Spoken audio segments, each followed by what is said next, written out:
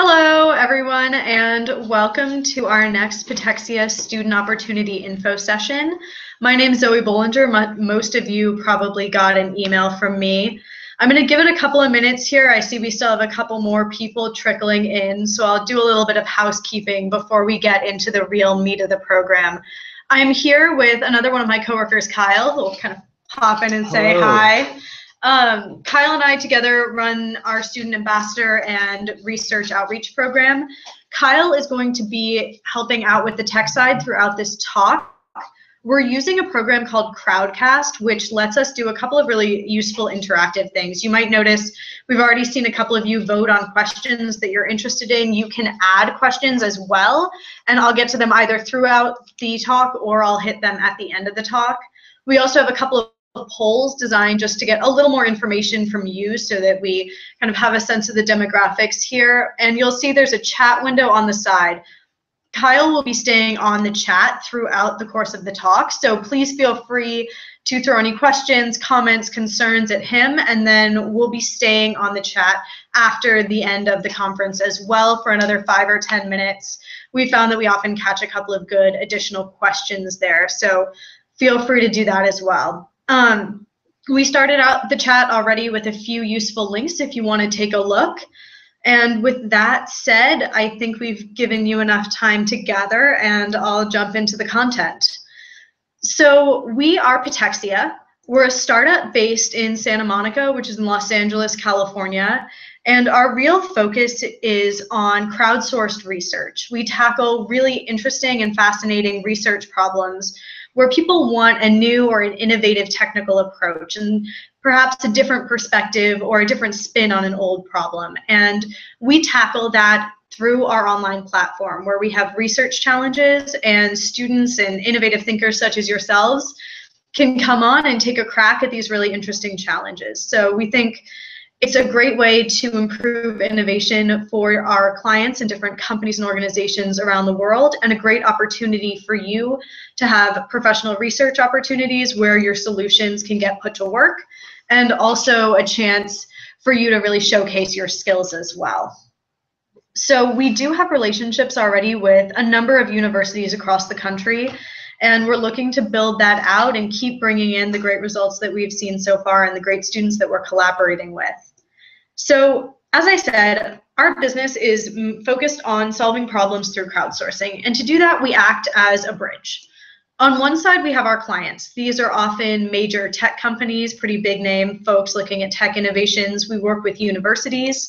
We also are working with the NASA Tournament Lab right now, which is one of our most exciting projects, and I think something very cool for all of you to work with. And they're coming to us with kind of different research challenges and trying to get totally blank, flat slate, open solutions to look at things in a brand new light. So all of these different stakeholders come to us and they present us with a challenge, with a question that they want solved.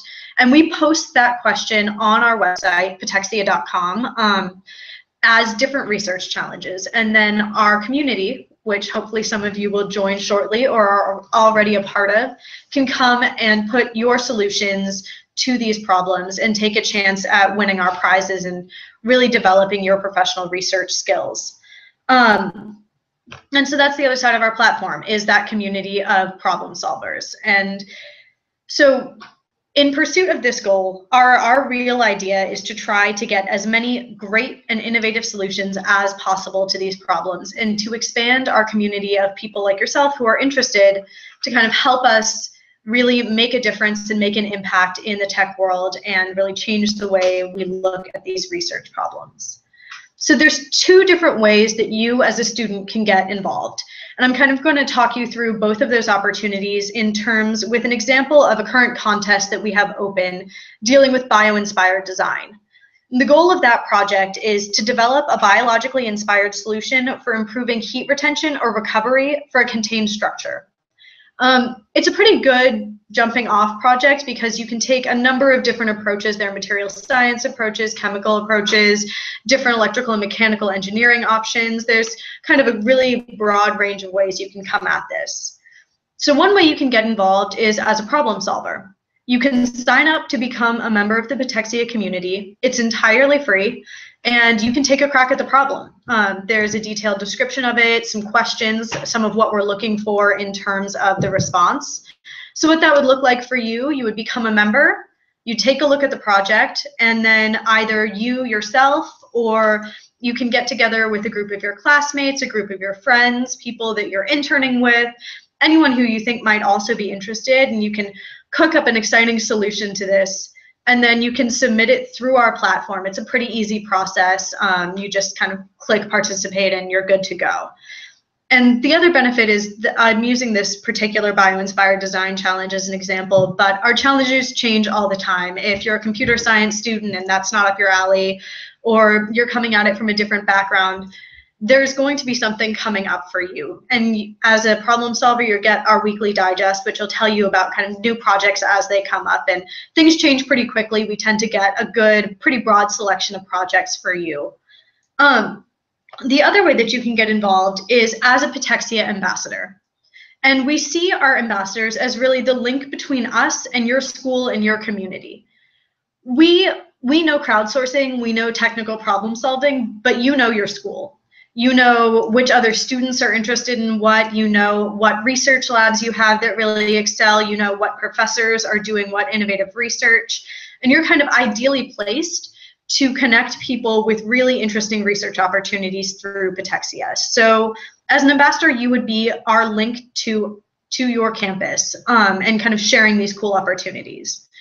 So for an example of how that might look, if you became a Patexia ambassador and you wanted to work on the bio-inspired design project, what you do is you sign up after this. There's a pretty quick, easy little application that you can go through, and then we'll get in touch and give you a little bit more of a background on what being an ambassador means, some more in-depth materials to help you out.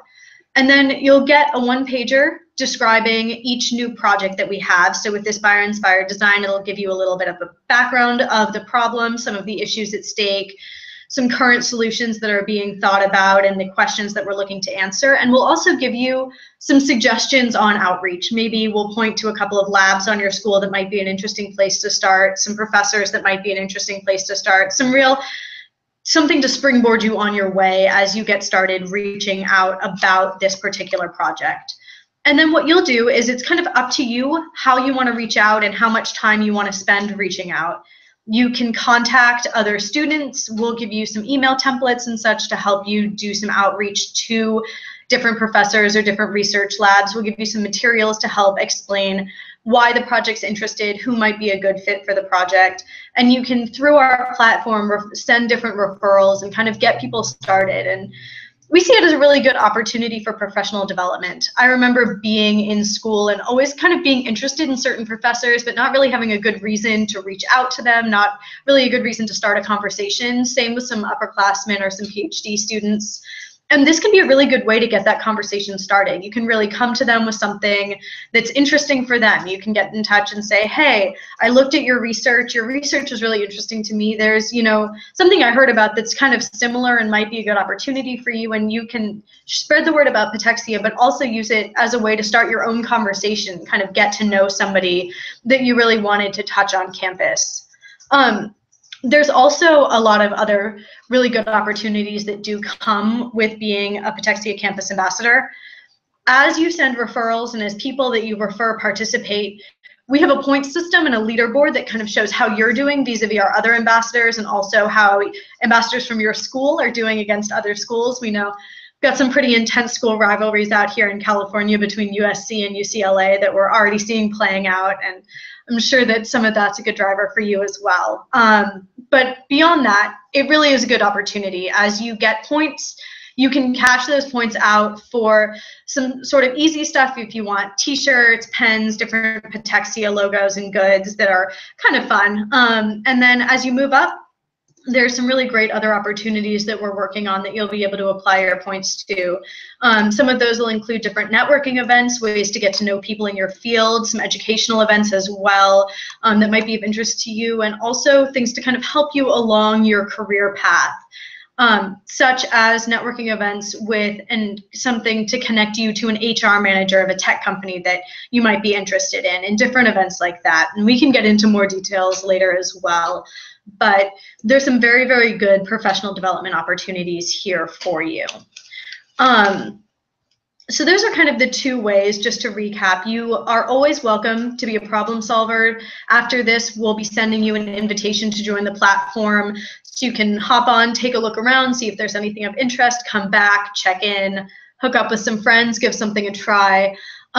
Or you can become an ambassador and really take advantage of these other opportunities that we have in terms of professional development, in terms of being able to kind of get recommendations also for your work. And as you do that, you can also always participate as a problem solver. These aren't mutually exclusive. We often have ambassadors see something that they think is a cool opportunity, and they'll do other outreach about it. They'll reach out to some cool professors, some other students, but they'll also get together a group of their friends and give it a go.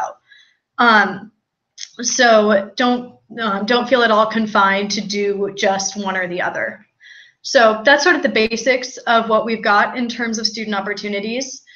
I see we've got a good set of questions kind of building up over here, so I'm going to go through and answer those. If anything comes out of my answers, or if you have other questions you want, please do feel free to chime in, take a chance to chat over, and Kyle will be happy to help as well. And if you have a moment, also answer the polls. So to kind of start with the first question, which is working with Patexia as an ambassador the same, or as a problem solver, the same as an internship or a part-time job? And the answer to that is no. This is something that's pretty unique. With an internship or a part-time job, you usually have certain hours, certain projects that you're required to work on. We see this as a really great supplemental opportunity for you as a student. You can do this totally in your own time. We know that, maybe you'll have a month or two where things are pretty quiet, and you can jump on and participate in or promote a number of different types of projects, and it's not a hugely stressful thing for you. You've got the time. Then you'll hit midterms, and maybe a couple of weeks will come, or finals, and you've got some term papers due, and it's not a great time. What will happen is we'll continue to contact you about projects, but either as an ambassador or a problem solver, it's totally up to you how you want to take these on, how much time, and to what extent you want to get involved. So in that case, it's different. It's also, while we do offer through the points for the ambassador system some really great perks, it's not paid by the hour in the way that a traditional job might be.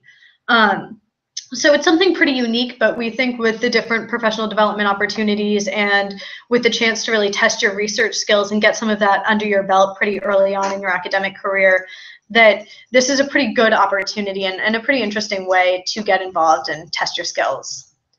Our other really common question is, can international students get involved? Is there an issue with whatever your specific visa situation might be? And the answer is, international students can absolutely get involved.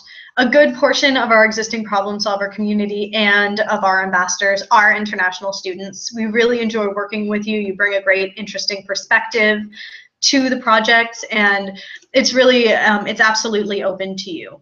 So please, please don't feel left out at all if you're an international student. So another question that we've gotten in are, what are the job duties associated with the technical problem solver research opportunity? So I got into that a little bit before, but this is, again, totally at your convenience. So what you'll see is a number of projects will come in over the course of a week or over the course of a month, depending kind of what your time frame is. Take a look, see what's interesting. Some of them will be more focused in one field or another. We might get an electrical engineering challenge one week, and then another week it'll be more computer science, more aeronautics. It really will vary. So as a technical problem solver, what's really required of you is just to keep an eye out for projects that are interesting to you, and then each project has its own specifications of what's required for a successful response and a submission. So you can just take a look at that specific research challenge and see kind of what the proposal looks like for it, kind of what is needed to answer the questions. And then you can get together either with friends or alone, tackle it, and just get your submission in by the deadline. But other than that, it's really up to you. And our next question is, what is the time commitment? Again, touched on it a little bit, so I'll be brief, but it's really entirely based on your availability. We'll have people who participate a lot over the course of a month or two and then have kind of a down month and then come back again, and we'll sort of cycle in and out over the course of the year. So you really can spend the time that you have as is convenient to you, and get as involved or take a step back as needed. Sort of looks like our last question here right now is, what kind of pay is associated with most Patexia research jobs, and do research projects eventually lead to bigger things in association with the company or the professor? So in terms of pay, the Ambassador project has kind of what we've already talked about with that point system, where you can redeem those points for anything from a Patexia t-shirt to a LinkedIn recommendation, to networking opportunities, to opportunities to speak with hiring managers at really interesting companies. In terms of the problem solvers, each of our challenges does have a monetary prize. Those prizes will range from a few $1,000s kind of up from there. And for each project, we'll have several winners. Usually we have a winner and a handful of runners-up, and that prize will be distributed among the winners there. The only thing I will mention is, depending for some international students what your visa situation is, we'll work with you to kind of try to figure out a way that you can participate in that as well, because sometimes that can be an issue. But you can absolutely earn a portion of that research prize as you participate in these challenges. In terms of leading to bigger things in association with the company or the professor, there are a couple of ways that can happen. We have definitely hosted projects for clients where the client has really liked the solution that's been proposed and has looked at hiring the person who submitted that solution as a consultant. So that's one way that we've seen that happen in the past. And as we talk about these opportunities where you can get hired, this is a really good way to connect with companies and to showcase your skills. Also, as you are more successful on our platform, we'll reach out to you for more and more different types of opportunities. So this definitely is something where, as you succeed and as you get involved, it does build and continue to provide new opportunities. So I think that is all of the questions that I see there for now. I'll check with Kyle and see if there's kind of anything else that's come in through the chat that you want to hit on. Sure. Yeah, there were a couple of good questions that came in. The latest one was basically, how do you get the email summarizing the available projects? And I answered that in the chat, but just to kind of cover that again here, as a member of Patexia, by joining our community, you'll be subscribed to that weekly digest. So you'll get to see an email with everything that we have in terms of available projects. We also have a monthly newsletter, which kind of does the same, but also elaborates on some of our available projects. And after this call, Zoe and I will send out some invitations. So it'll come from either one of us. It'll say something to the effect of, Zoe or Kyle would like you to join Patexia. You can follow that link. It's a very simple and completely, and always will be, a free process. And after which you'll become a Patexia member, and everything else can kind of go from there. So I'm going to keep an eye on the chat box for the next couple of minutes. I know we talked about a few different things that I'm sure maybe brought up some new questions in your mind. So we're going to stick around here and answer some more questions. So keep those coming, whether it's through the chat or through like the Ask a Question feature, either way. And then again, you can also view this recorded at any point after the fact. So if there is something you'd like to get out there and then want to even come back to it for future reference, you can do so long as we talk about it here. Yep, so we will be here. Feel free to rewatch this. In terms of next steps from us briefly, what's going to happen after we sign off, and stick around to answer your questions. You'll also be getting invitations from us to join the platform. Please do feel free to take a look around, sign up, and we'll also be sending along some more info on the Ambassador program and how to sign up for that if you're interested.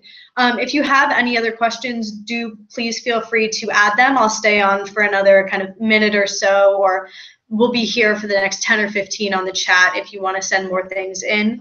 You can also always email us at ambassador@patexia.com, and Kyle or I will get back to you pretty quickly.